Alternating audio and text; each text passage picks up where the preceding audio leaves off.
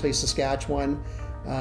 We had a farm there. My father was a hog farmer, and he eventually got out of that. But every summer, I would go and visit my grandparents on the farm, and I would work on the farm, and I really enjoyed the farm life. That was probably a highlight of my when I was young, and I really got to know my grandparents very well. My dad was a salesman. He was often traveling out of town all the time. I only saw him on the weekends, and so I didn't get to know him probably as much as I would have wanted to. It was not till I was in my 20s that I really started to get to know my dad a lot. What I really liked about being a carpenter, and I guess when you build something with your hands and you see something, there's nothing there, and then you put something together, to me, I've always enjoyed carpentry. That's why even today on weekends, I'm always helping either friends or family or somebody else, whether it's building decks or building fences or something like that. And so I just like to see the results of what your hands have made. The hobby at that time that I had was, was investing, was money, etc.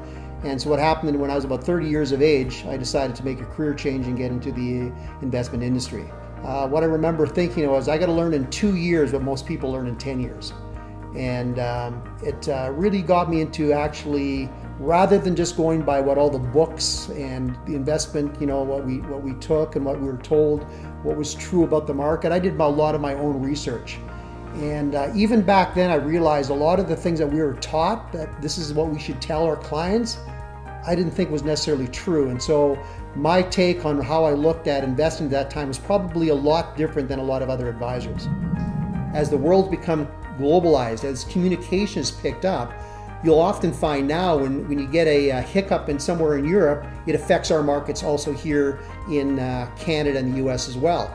So we need to look at that, and we need to look at where else can we go and how can we invest in a better way to reduce our volatility in our marketplace. I'm not a person that believes in a buy and hold and hope mentality.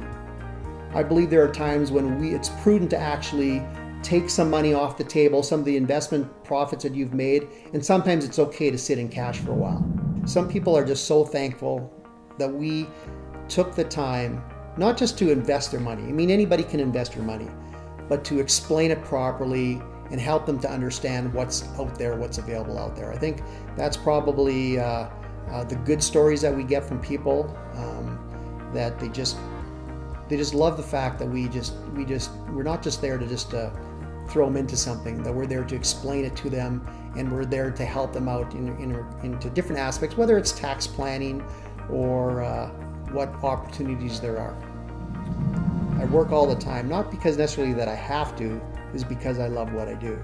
I love to learn things. I'm a sponge for information. I like to go out there, I read a lot of books. I like to see what other people have done. I make mistakes too, just like everybody else does. But the thing is, you don't want to keep on making the mistakes. You want to go and change that and do the right thing. And that's what I've always looked at doing, is learning as much as I can and moving forward.